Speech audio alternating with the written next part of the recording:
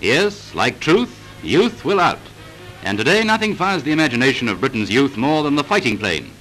At a headquarters of the Air Cadet Corps up north, we saw some of the work of the flying aces of the future. They're doing something the enemy won't be able to do. They're rebuilding Goering's Air Force.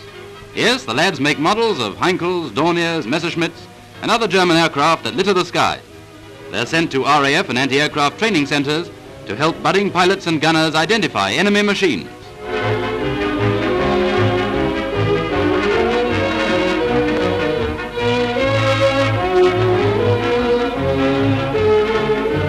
Though they use simple tools, every model is made to scale, and like the real thing, we hope, given a good finish.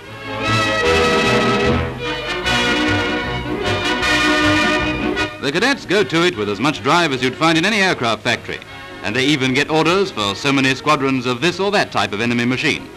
Each of them is, of course, a hero worshipper, inspired by the magnificent deeds of their bigger brothers, our Supermen fighters over there.